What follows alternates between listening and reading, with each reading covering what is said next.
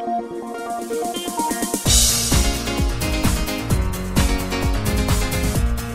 live from the space city we call Houston, Texas, Spaceboy Music. And here's Spaceboy. Good evening, everyone. It is Spaceboy Music time. It is, I guess, June the 8th, 2016. And, of course, tonight is music. So welcome to the show, and if you want to follow us, you can do so by going to either spaceboymusic.com or spaceboyuniverse.com, and at the top of each website, you'll see the Spreaker banner with the music playing and all that good stuff. You can click the chat if you want to chat along while you jam to music. Other than that, I mean, it's a pretty explanatory show. I mean, we play a lot of music from my Spaceboy vault. And occasionally we'll chime in, Solana and myself. Say hello, Solana. Hello, Solana. And we'll talk a little bit and then kick some more music off as we think of it as Spaceboy Universe, but with more music. So if you want to follow us on Twitter, you can do so at Spaceboy Music, or if you want to just chat to Solana, because everybody loves Solana, you can do that at SURLANA. I'm sure she would like for you to follow her. She's looking for a big fan base, and maybe someone... Yeah, sure, why not? So accommodate her by doing that. You can also catch this show on demand, like the rest of the Spaceboy Universe productions we do, on Spreaker, SoundCloud, YouTube, and iTunes.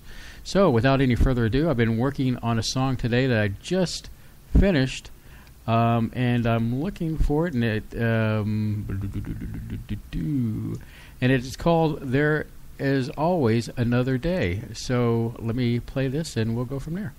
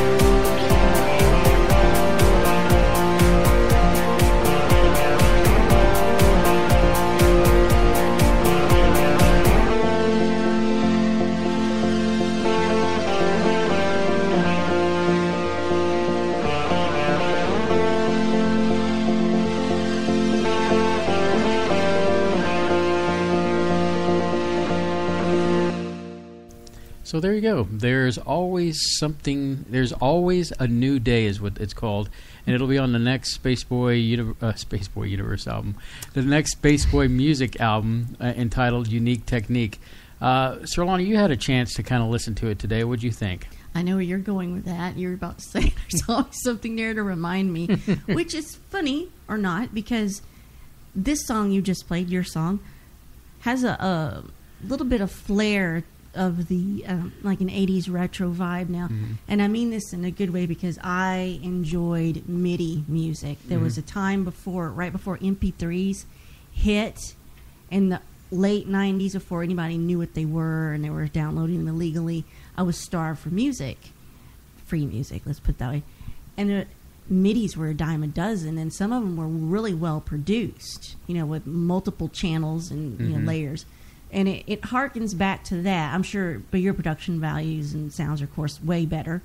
But it makes me think of something I enjoyed. Right, and I think, with things, how they've been lately, it's just, I was looking to write something, I don't want to say remorseful, but something kind of hopeful and thinking back to a time, because there is a lot of that sound of the 80s in that song. Whether it be some of the instruments like the bells we hear is very 80s, and the chord progression would be similar in an 80s fashion. Ever mess with just MIDI back in the day? Oh yeah, I mean I would just write things. MIDIs? I would write things in MIDI, and then I would import it into whatever software I was working on at the time. So yeah, I was very familiar with that, and then I got into another program called Acid, which I basically could take loops, or what I would do is. Say there was a part I needed to do, I would record the loop and then export it to WAV and then put it into Acid and then, put my loops. Excuse me. I did something similar where I had this, just low-end bookshelf stereo thing, and it had the CD changer at the top and dual cassette decks and radio, and it had an auxiliary channel. So with my sound card, I had a little better than average sound card at one point. I was able to take a line out from the sound card into the auxiliary channel to the stereo, and I could play the MIDI in like Winamp or something and record it onto a cassette tape. And I was really impressed with myself back in that day. Well, I have another song that's kind of an experimental song. I don't have a title for it yet, but it definitely is reminiscent of my first early stuff. Right now it's only labeled 082001. So, it's got that rock sound, but it definitely has an electronic feel to it. So here it goes. If anybody's listening thinks of a name for the song, I might consider using that name. So anybody in Spreaker chat, let me know.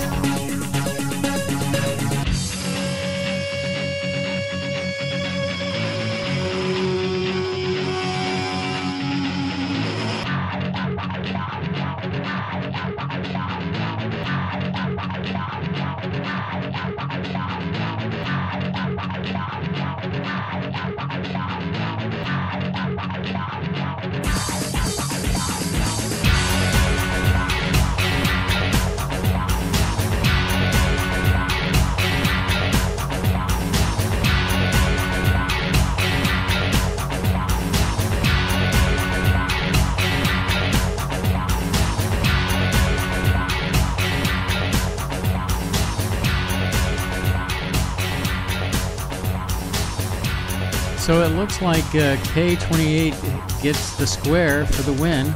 I think I'm going to name this song Unintendo.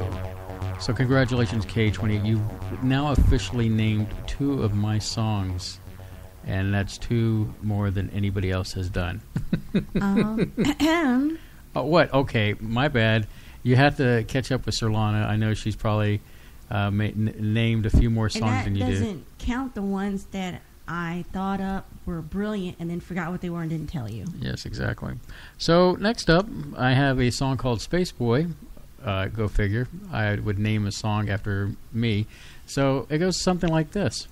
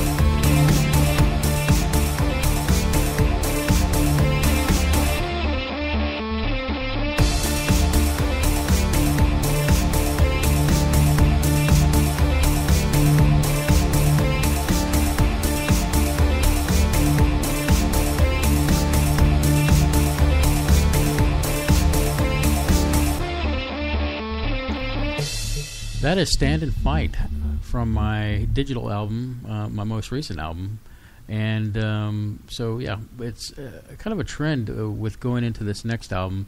I'm using more guitars, and it's basically live guitars versus virtual guitars that I've used in some of my productions, just to kind of help me along with some of the, to produce the song a little bit quicker. But I'm taking a little bit more time with guitars, actual guitars, because Sirlana has pretty much held a bat to my head if I don't use more real guitars. It's kind of like she's saying I need more cowbell. Why do you have 6 guitars? I mean, are they like trophies? Like, look what I bought, and we'll never touch again. They look pretty. They are pretty, but I mean, you're going to spend that money for an art piece?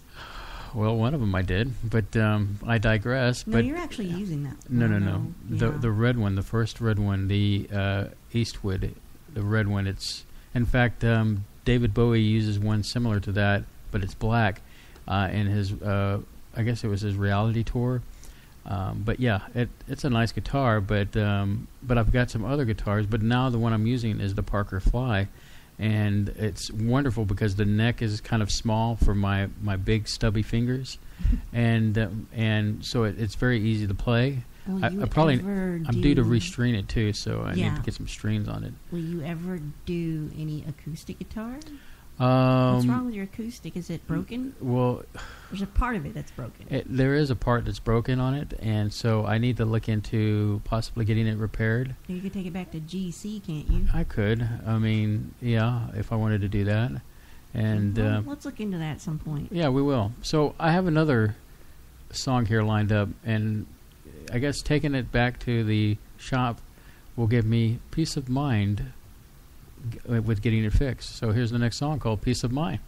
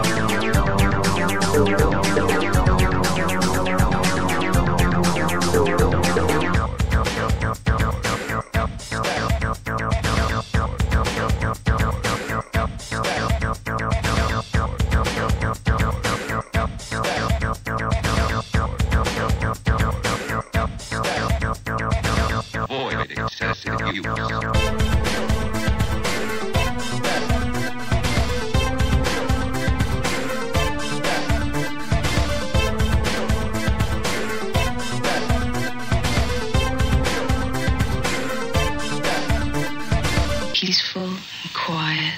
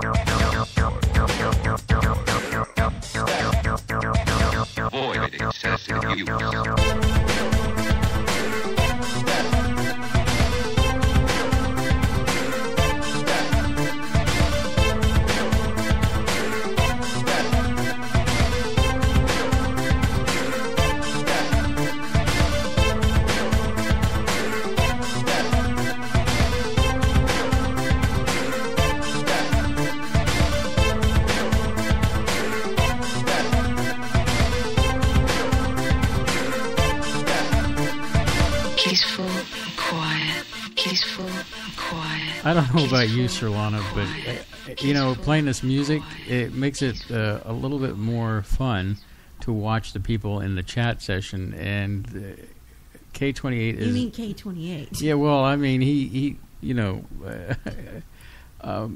there's always something funny to that comes up. Especially sometimes it's usually at my expense, but. Yes, it's always good stuff to see what's going on in the chat. I don't have a clue what's going on, but it's funny. It is funny. So with that note, I'm going to play another Spaceboy song called Electronica Communications from the same album that it's titled.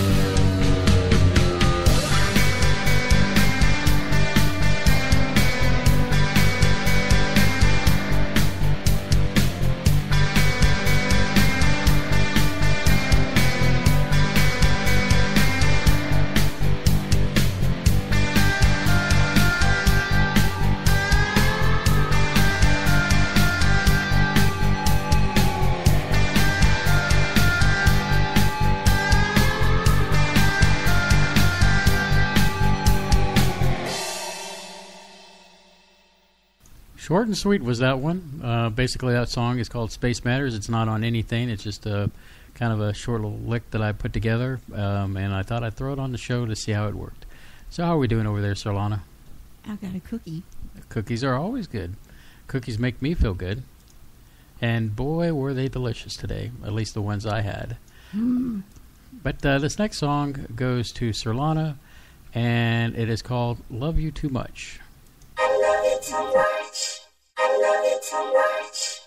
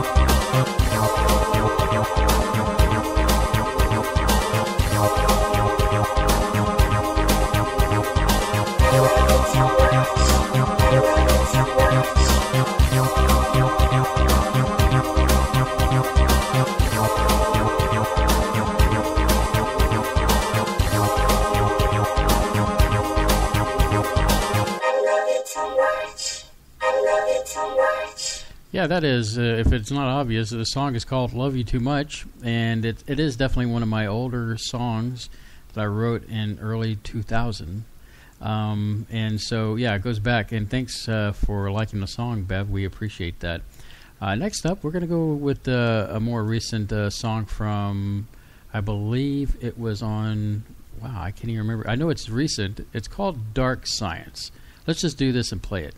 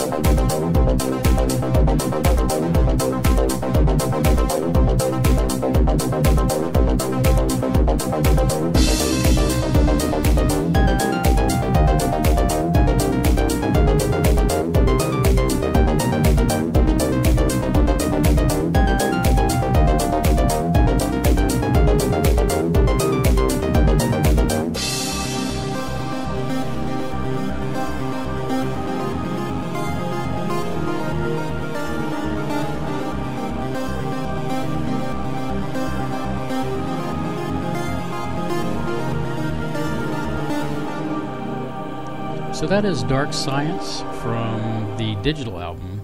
I had a little brain fart before the song and I couldn't remember, but yeah, it is from digital. Yeah, laugh it up. So yeah, I wrote the song for a podcast. So somebody had approached me to do music for their podcast, and it was kind of a fringy type podcast, and I thought, well, this would probably be good for that kind of cast, and of course they said, no, it's not quite what I'm looking for, and so they're lost. They're lost. My gain, your gain. I would never speak to them again. No, it's nothing like that. I didn't take it personally. But Dark Science, it's on the digital album. You can get digital directly from the Spaceboy music site. Just go to the shop, and for only $10, it makes a great gift for Grandma. Always. Yes, always. Your grandma's got good taste. Oh, yes, she does. So the next song is another cut from digital called The Vision, and it goes like this.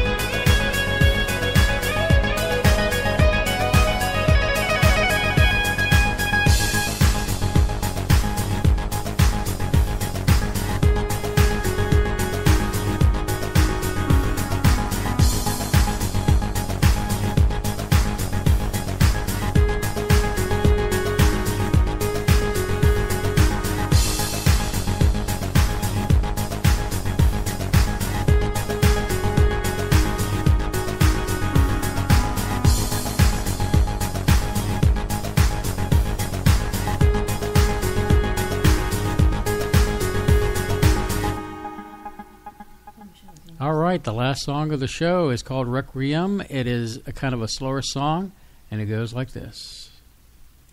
Oh, I know this one.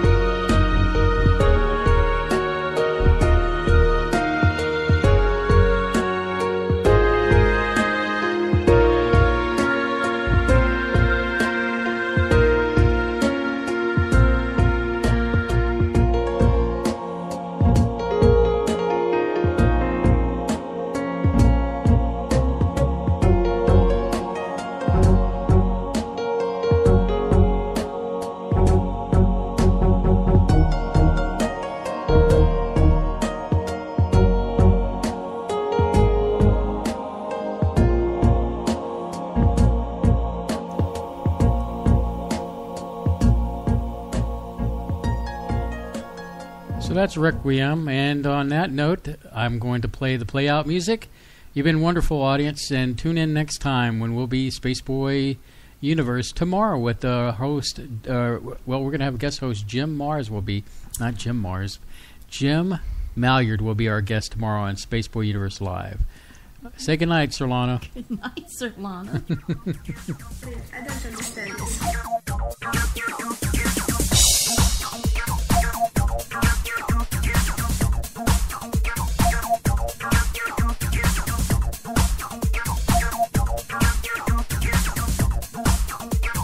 We hope you enjoyed this journey through dance. you.